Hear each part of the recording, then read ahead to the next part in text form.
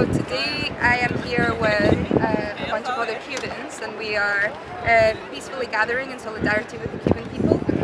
Right now there's a humanitarian crisis in Cuba where the people have finally risen and taken to the streets after 60 odd years of regime, and they are asking for their basic human rights to be taken into consideration by the Cuban government. So we are here standing with people.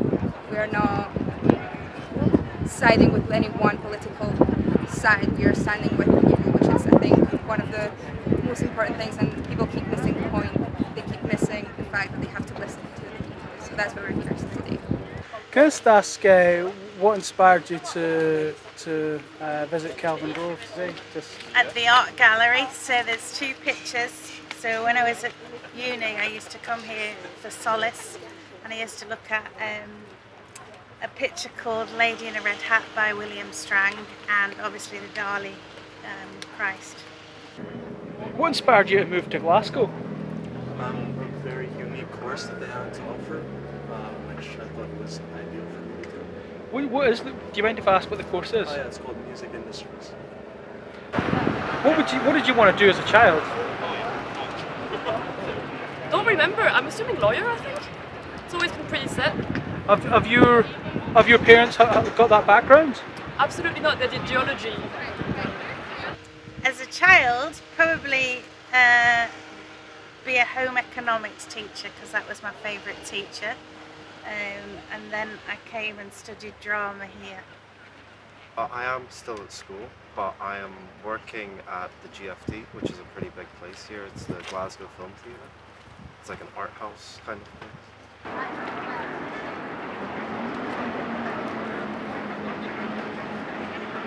Yeah, so I'm originally from Cuba myself. I've lived there the first half of my life, and I've moved here to Glasgow for the second half. So right now, I mean, this has been going on for many, many years, and something has sparked up in the Cuban people with COVID and everything that's been happening. The situation has worsened drastically in terms of like supplies, in terms of their freedom of speech. Everything has just crashed onto the ground, if that makes sense. And it just came about so naturally. This is a natural and organic thing that started happening in Cuba. People started communicating and organizing via the internet, and everyone just took to the streets to let their voices be heard and, you know, tell the government, hey, we want freedom from you. So that's kind of what's been happening recently. Which musicians inspire you? Some of the greats, Oscar Peterson, Charlie Parker, Miles Davis, Paul Desmond, people like that. Are you part of a sort of jazz group of sorts? At the time being, no, because I haven't been able to make any contact since I've been here. So I briefly worked in Italy in a theatre company. I worked in Mississippi and Louisiana, promoting the Northwest as a tourist place. I've travelled Canada, America, Australia, Lapland, most of Europe. What's been the most? Which place do you enjoy the most? It depends, really. Lots of different enjoyment for different reasons. So New Orleans is about losing your soul and your liver. Vancouver is one of the nicest places I've been to, but I'll always come back to Manchester. Do you think outside of Manchester, where do you think people were the nicest? So I like the Yorkshire people, because I'm married to one, and I love Whitby. Go to Whitby a lot as well. The northerners of England are friendly. The Glaswegians are friendly, but you know what? It's not dictated by where you live. It's who you are. When you moved from Cyprus to Coventry, or Cyprus to the UK generally, what would you say was the biggest culture shock you found? I guess sarcasm. The British are very sarcastic in general. Where I'm from, everybody's very straightforward. If you have a problem with me, you'll say it straight to my face, you know. You'll tell people, for example, to go fuck themselves. But here everything is just kind of done behind closed doors, which I'm really not used to. Yeah, I guess the humor sort of is intertwined in that sort of cultural norm as well. Do you find it in any way frustrating at times, or? Absolutely, yeah, absolutely. What do you miss about Paris? The streets, the architecture. How was life in Cuba when you were there? Presumably you were born there, is that right? Yes, I was born there, yeah. How was life in Cuba at that time, and what's your earliest memories around that time? I mean, I remember everything up to, like, right up to when I left. As a child, I perhaps didn't notice as much of the struggle as perhaps I would have now that I'm an adult. But you know, through talking with my mother and many of my family that are still back there, and friends, like I can see the struggle that they have to go through every day. They line up for hours outside of the supermarket, just waiting to be able to go in to buy food, and then the shelves are absolutely empty or just stocked with the one same thing. So it's quite heartbreaking to see that they are having to go through this, and they've been protesting since July 11th as well. So this is all very, very recent, and there's not been anything like this in the past 62 years. Where else have you lived other than Cyprus and UK? Lived? Or even visited, I guess? I visited quite a few places, but I think Cyprus and the UK. I spent around 2 years of my life in Lebanon, but I would only travel once a year growing up because my mother is from Lebanon. So I guess I know Lebanon quite well, but I've never lived there for a period of time. Was it Beirut? It was close to there. How did you find Lebanon generally? Did you enjoy it? Yeah, I love the people. The government's a mess. Yeah, disaster. But yeah, the people are amazing. It's a really interesting place. One of my cousins described it as a country with such high rate of poverty, with extremely high educated people, and that sort of breeds like this very unique culture that you don't really get in other places.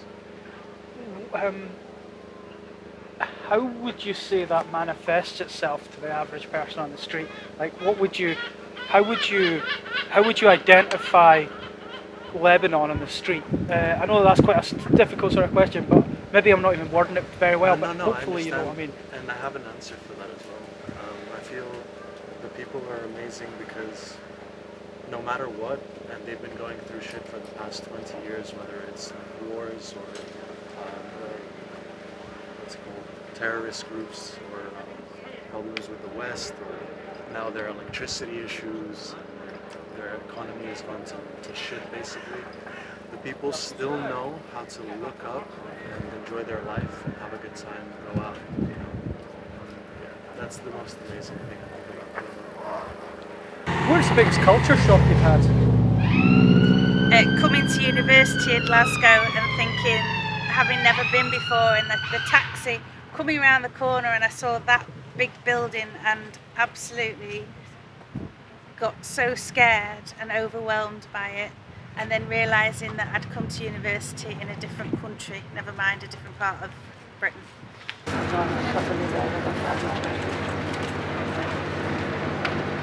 What's something that's gradually become acceptable that makes you unhappy?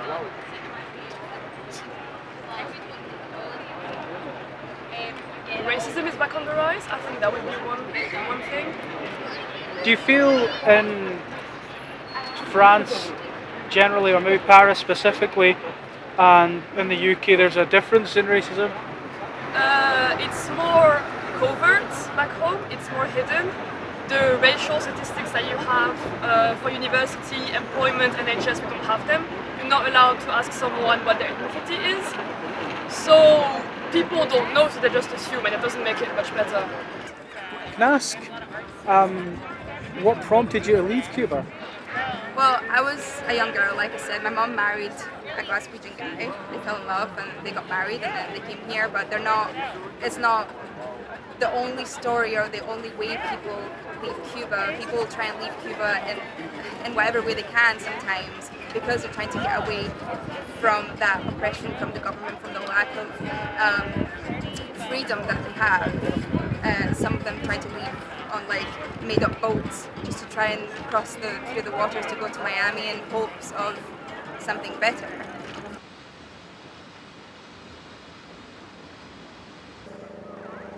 I feel like there's this sort of a growing narcissism that exists with all people and starting to manifest more and more in the younger generations, I feel. And that sort of really influences politics nowadays. Because the leftists of today are not the leftists of 20 years ago per se. Everybody's neoliberal, and now you have a whole new sort of set of right-wing groups as well that are coming out, especially in like Western countries like the US and England per se. So politics is just like a right mess. I really don't see how anything's going to move forward positively. And it's such a... I feel like I can just scratch the surface. I can't really get into this because there's just so much to say about everything. Out of all the places that you've been, where do you think the UK could really learn a lesson from?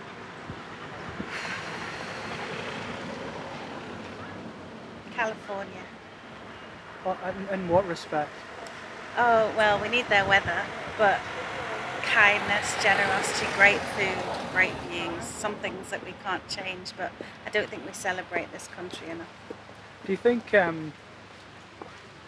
it's funny because in my opinion, in my completely distorted opinion, California and the people of California are known to be quite false. Was that perspective challenged when you were there? Absolutely, I thought the same. I had no inclination to go, but when I got there, I absolutely fell in love with the place. It shocked me. How do you feel about the new wave of left-wing politics? I feel there's a lot of smart people and a lot of stupid people, and they're kind of just put into the same mix. And it just breeds a disaster. Because, for example, the alt-right is now a thing, which wasn't, nobody had ever heard of it before, and it's just based on the pushback from all this extreme, almost fascist ideology from leftism, which I think fascist is a bit of a stretch. It's just people feel so alienated from a lot of left-wing ideology right now, which is problematic in my mind.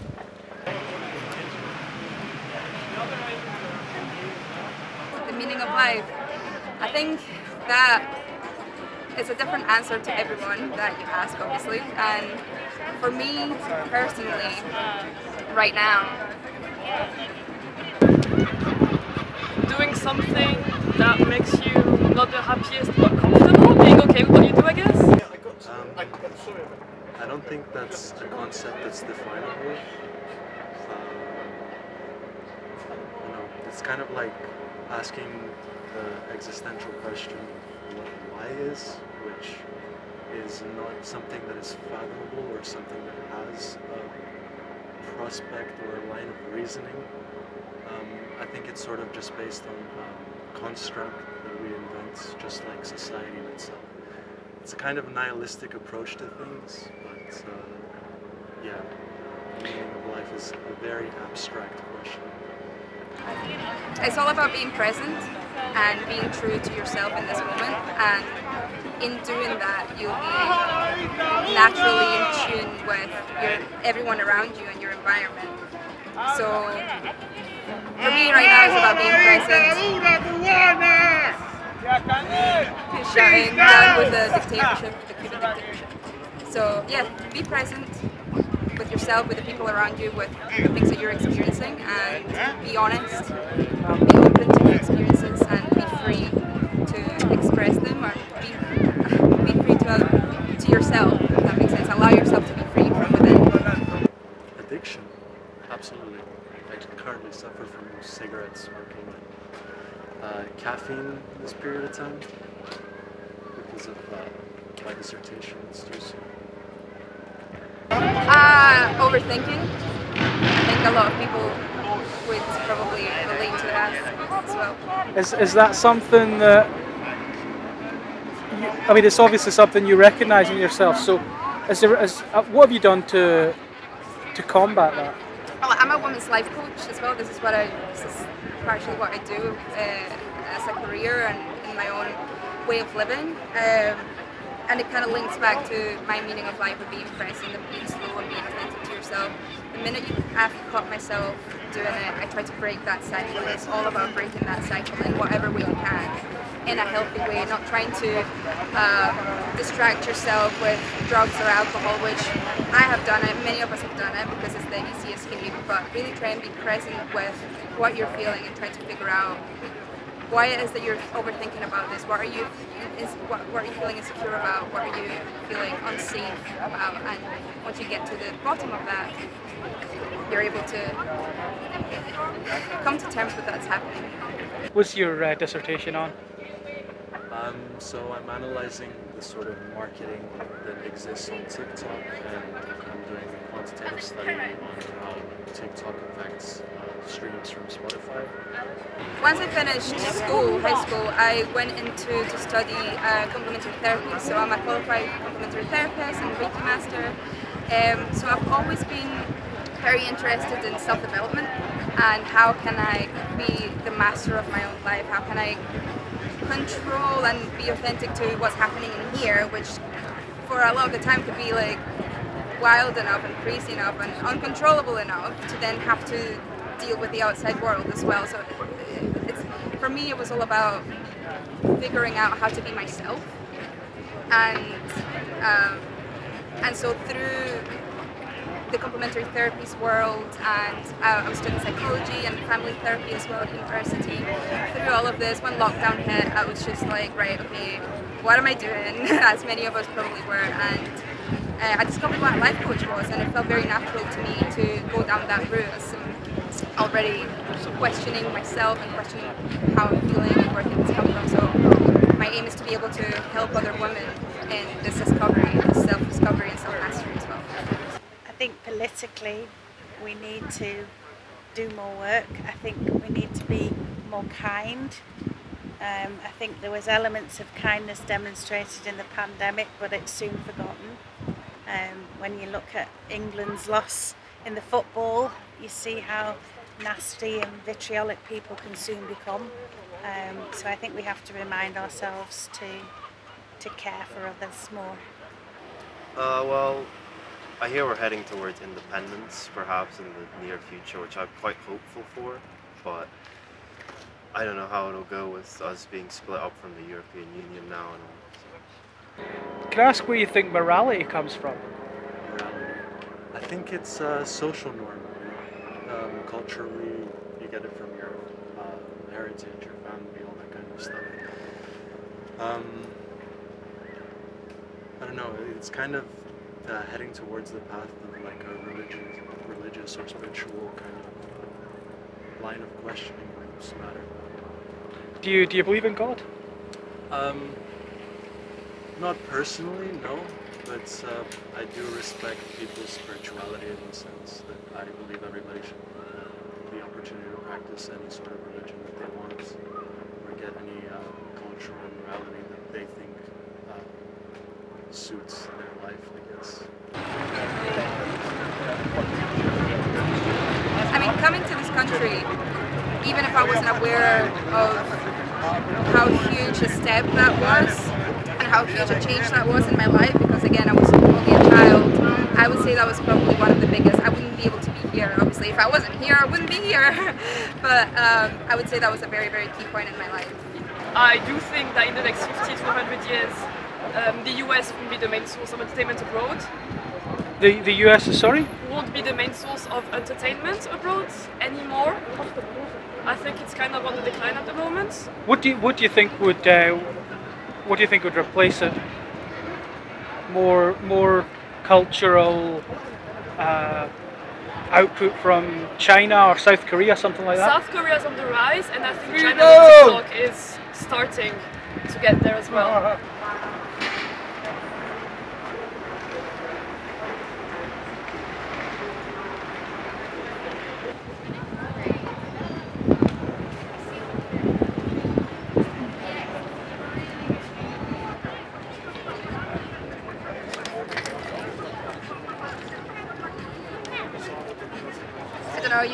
I don't know, this makes me want to try and come out with something very deep and meaningful, but I would just say to people to look within themselves and try to be more authentic, open and free within themselves through whatever means possible.